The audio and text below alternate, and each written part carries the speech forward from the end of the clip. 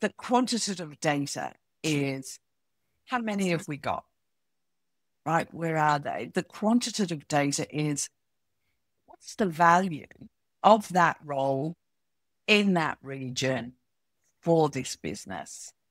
And is that a tangible value or an intangible value? So is it something that appears on the balance sheet, or is it something that adds to our organizational capability? If we have numerical data, then we can also show that. So, because this is a graph model, the little icons are nodes and the lines between them are edges. And we can apply data to both of them if we have it.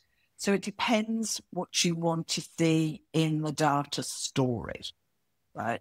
My thing is, what are we trying to do here? Are we exploring, doing a discovery, or are we explaining?